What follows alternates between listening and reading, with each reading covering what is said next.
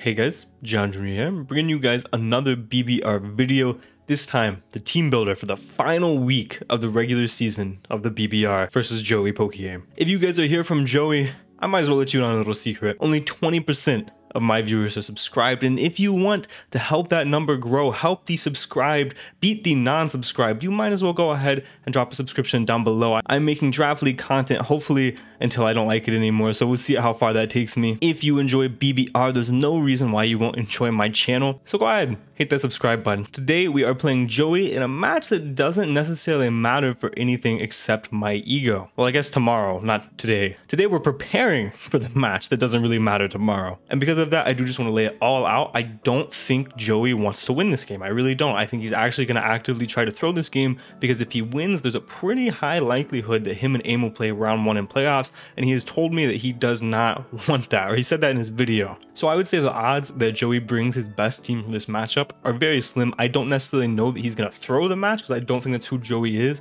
but I don't think he's going to try as hard as he could. That being said, we're doing somewhat of the same, because not because of the Amo thing. I would actually like to play Amo round 1 because I think we have a pretty good matchup, but we are bringing a team that is probably not the best team that we could bring. It's a fun team, and hopefully a team that could wow people if it does well. But I don't want to reveal my entire hand, because it's very likely that Joey and I potentially play in playoffs. The playoff race is super up in the air right now, and anybody can play anybody, so I didn't want to bring the absolute best stuff, but I did still bring some things that I think are necessary and some things that I think could win the game. That being said, let's go ahead and talk about Joey's team. I'm actually glad we're facing Joey for a couple of different reasons. Obviously, reason number 1, he's Joey Pokegame. I've been watching him since early Sun and Moon, I think. So I've been watching him, been a fan of his for quite a while. Obviously, it's surreal to get to play him, but also because I want to talk about his team. His team consists of Palafin, Iron Treads, Espathra, Meowscarada, Sylveon, Tauros, Paldea, Blaze, Dragalge, Mismagius, Ditto, Hawlucha, and Knucklestock. And his Terra Pokemon is going to be Terra Fighting and Terra Psychic on Espathra. Now, one thing that I do want to talk about is everybody talks about how broken Joey's team is. And don't get me wrong, Joey's team is fantastic. His team, for a draft league team, obviously he knows what he's doing, but I've seen a lot of comments talking about how his team is just unfair compared to the rest because he has 2 Ubers. And I just want to touch on this a little bit here in the beginning. Ubers and Smogon are very different than Pokemon that should typically be banned in draft league.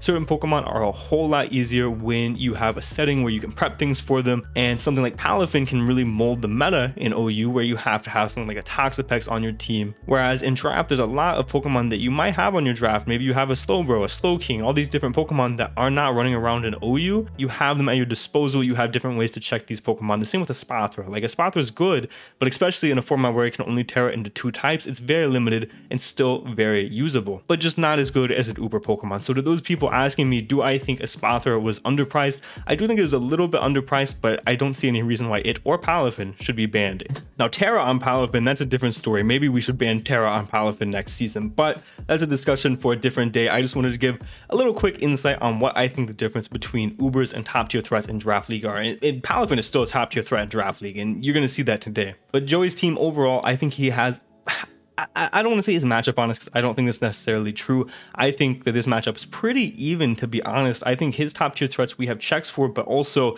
Espathra, Iron Treads, they can get out of hand very quickly. As far as the Pokemon that I think Joey's going to bring, I think the top 4 Pokemon come every single time, and I think Espathra, you look at the matchup, it has to be Terra Fighting, or it just doesn't break through WO-CHIEN. So I think those 4 are pretty no-brainer. As for the sets, it's very up in the air. I think he could be just a Rapid Spin, Stealth Rock, Volt Switch, Earthquake, Iron Treads. He could be potentially a bulk up 3 attack Palafin, because I think he needs some sort of status move for our potential Sucker Punch Chien-Pao. I think he's probably Calm Mind 3 attack Espathra. I think that's probably what does best in the matchup, with Lumina Crash or Stored Power, whichever one he prefers in this situation. Shadow Ball and Terra Blast. Terra Blast fighting for the WO-CHIEN as well as the potential Chien-Pao. And then Meowscarada, this is probably the best Meowscarada matchup he's seen all season.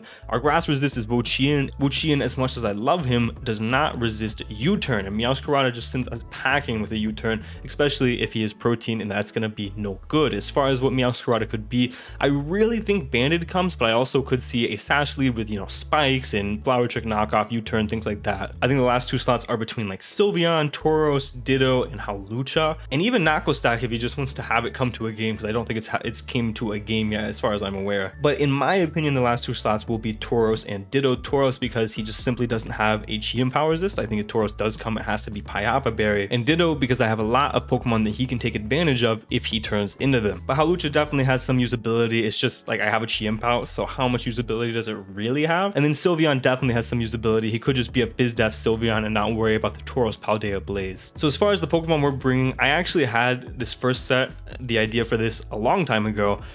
Way back when the BBR season first started, I had the idea for this really cool Chien-Pao. I wanted to bring something really cool to try to beat Joey that would hopefully bring some potential viewers over here so we can grow this community. And what I thought of was a Swords Dance, Acrobatics, Sucker Punch, Throat Chop, Adrenaline Orb, Chien-Pao. So the functionality of this Pokemon, essentially, it's pretty in-depth. You look at his team, what is his answer to this Pokemon? It is Tauros Paldea Blaze every single time. It's that or it's Sylveon. Sylveon, we can Throat Chop and then Moonblast won't do as much as Hyper Voice to us. It will still kill us, unfortunately. So we are going to kind of have to figure out what he's got there, if he expects the Throat Chop or not, which Joey is a fantastic player. I'm sure he does. But Acrobatics, we can Swords Dance as he switches into the Tauros Paldea Blaze.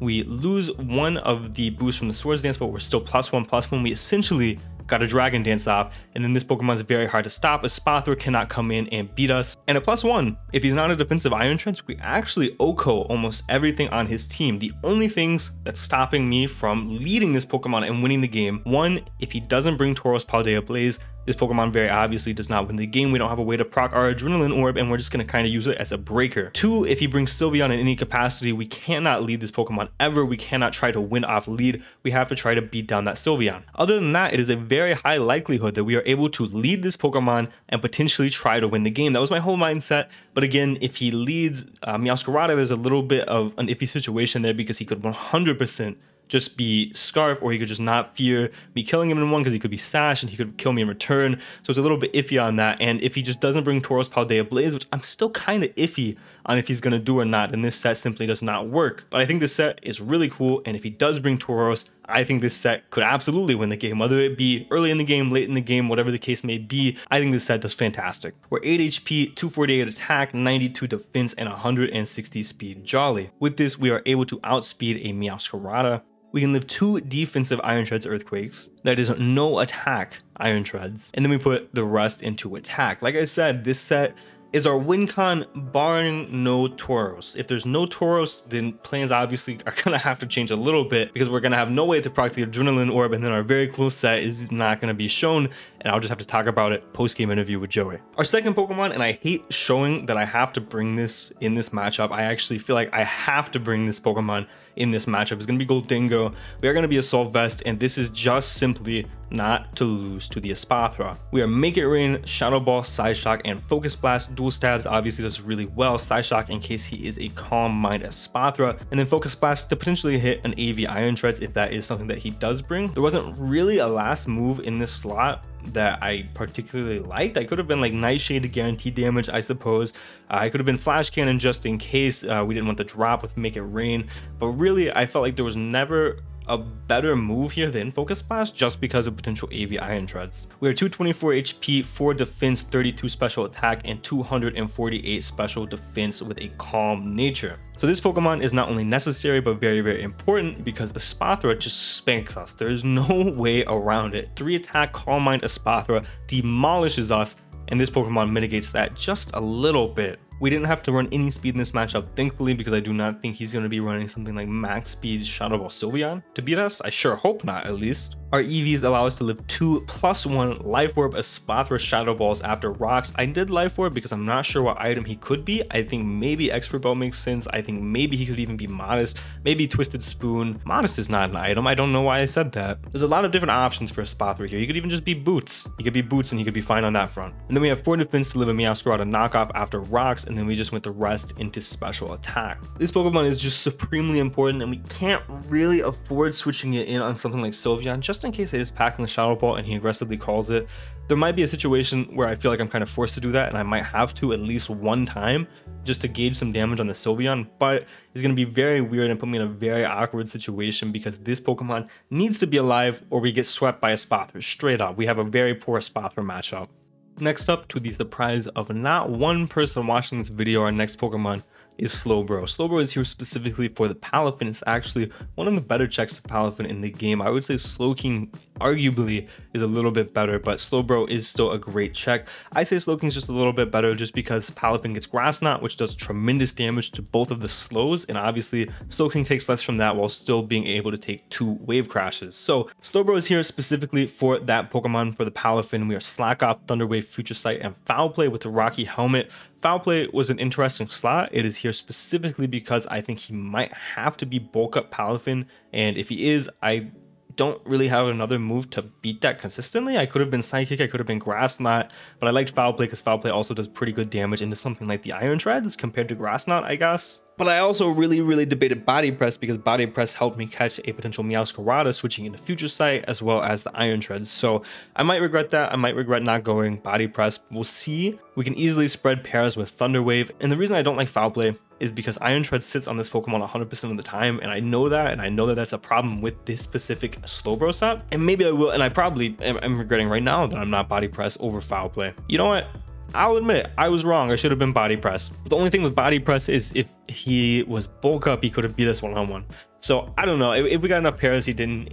I'm not going to dwell on that for too long. We have 248 HP. We are a bold nature, 0 defense. We have 60 special attack and 200 special defense. And we are obviously the Rocky Helmet to catch potential flip turns as well as, you know, jet punches, drain punches, whatever the Palafin wants to do, as long as he's not punching glove. We can take 2 invested Palafin Grass Knots after rocks. We can take 2 banded Wave Crashes after rocks, and then we just put the rest into special attack. Again, this is another situation of not really needing speed EVs. I'm not really scared of Knuckle Stack, famous last words, but I'm not really scared of that Pokemon, and obviously we don't even touch it anyway, so I would have to switch out on it regardless. But again, Slowbro is just here for the Palafin. It can also help with the Tauros Paldea Blaze if he does bring it. And that's another reason why I'm not super confident he's going to bring the Tauros, because Slowbro is probably just simply one of the best checks in the game. So I'm not positive that it's going to come in this matchup because of that. But if it does, we have Slowbro if things get a little bit bad with the Chien-Pao. Next up, we are going to have what is going to be our guaranteed lead if we see Sylveon at all, or if we see no Tauros, is going to be Glimmora. We're going to be a Corrosion, Spiky Shield with Toxic set this week with Sludge Wave and Earth Power. We are Toxic, Corrosion, specifically to catch the Iron Tread switch in, because Iron Treads is a pretty free switch into this Pokemon, especially if he is specially defensive or AV. It's a really easy switch into this Pokemon because it can rapid spin our any hazards away that we want to set. And then obviously pressure us out with an Earthquake. So I like this set because we can Toxic him and Spiky Shield potentially on whatever he wants to do, whether it be Rapid Spin or whether it be Earthquake. We can Spiky Shield on that and get a little bit of extra damage if he does an Earthquake, or if he doesn't Volt Switch as well, I suppose. And we can kind of put that Iron Treads on a timer because Iron Treads is very difficult for my team to deal with. But this is also going to be a Meowscarada check. This is one of the only Pokemon on my team that can take 2 Meowscarada hits, so we had to bring it in some creative way. We're 240 HP, 152 defense, bold, 88 special attack, 16 special defense, and 12 speed. This allows us to live 2 Scarf Meowscarada Flower Tricks after rocks if they are adamant. We have a little bit of speed for potential creeps, and then we live 2 Psychic from uninvested Sylveon, the rest into special attack. And this is going to be the lead because if we lead anything else into Meowscarada, we're in a really bad spot. Obviously, with the rest of our team, unless he doesn't bring the Sylveon, then we're going to lead Chien-Pao probably.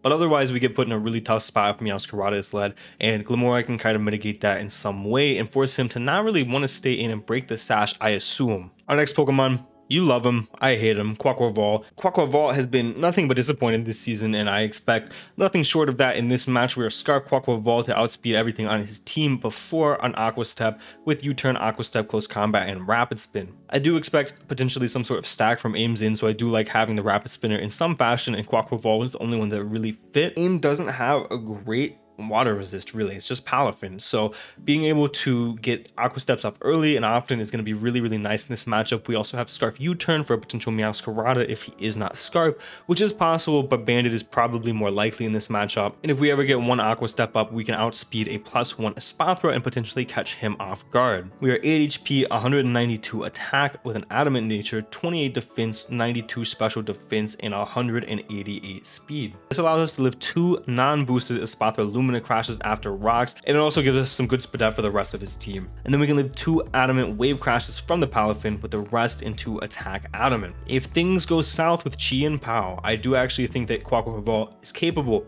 of winning in the in-game should we get the necessary chip on Palafin, which I don't see with Slowbro why we wouldn't. And then our last mon, my most loved Pokemon on this channel all time, has almost racked up 5,000 views since I've uploaded the week 1 video, live WO-CHIEN reaction. That's right, WO-CHIEN is back, baby, and hopefully here to help us alleviate a little bit of pressure off Gholdengo with the Espathra. We're a really weird set. We are Chapel Berry, obviously, for the Terra Blast on Espathra, on top of the close combat from Palafin. We are Stun Spore, Light Screen, Power Whip, and Leech Seed, and this set is funky. That's the nicest thing I can say about it, is that this set is funky. Stun Spore is super important. We can Stun Spore so many different Pokemon. There's actually only one Pokemon on his team that can take the Stun Spore, and that's Meowscarada, which could potentially be a switch into this Pokemon, but he also has to fear the Body Press. We can Stun Spore the Iron Treads, the Espathra. We can Stun Spore Palafin. This puts us in such a good spot so long as we hit against those Pokemon. We are Light Screen because with the Chapel Berry, we actually not really able to take 2 Espathra +1 Terra Blast. It's kind of a little bit of a roll depending on his set, so it's not exactly the most fun. If he's modest, it's a roll. If he's a boosting item, it's a roll. If he's neither of those things, it's not a roll. So I like having the Light Screen to mitigate how much damage the Espathra can do to my entire team, because I feel like it's quite a lot of damage. We have Power Whip, which is able to 2-hit KO the Espathra always, as well as gives us some big damage on stuff like Palafin and Iron Treads. And then we have Leech Seed because we have no leftovers and no form of recovery. Again, this could have been Body Press, but I really like the Leech Seed specifically for the recovery. We are more defensive this week with 248 HP, 88 defense, 172 special defense with a careful nature. This allows us to live a Palafin close combat into another close combat with the Chapel Berry, and then we're just the rest in special defense to try to help mitigate the stupid Espathra. If he's not a defensive Espathra, Power Whip guaranteed 2-hit KOs all of the time, and we should be in a pretty good spot with that. So that's going to be the team versus Joey Pokegame. Like I said, we're bringing a couple of fun stuff. We're bringing the fun Chien-Pao, try to see if we can get a potential sweep with that. But I do think that this team, while it is fun and is interesting, I think it can also win. And I think that hopefully we give Joey his 3rd loss here. Be sure to check Joey out in the top right hand corner if you have not already. I'm sure you have, but if you haven't for whatever reason and you're watching me, I promise he is one of the best Pokemon content creators out there, and you should go give him a look. But I think that's it for me here, guys. I don't have a lot else to say. Like I said, if you are here from Joey, I very much appreciate it. It means the world to me. Be sure to leave a like if you enjoyed and subscribe if you want to stay and you want to be notified every time I upload some BBR content. And thank you guys so much for watching. And for now, guys, this has been John Jr. signing off.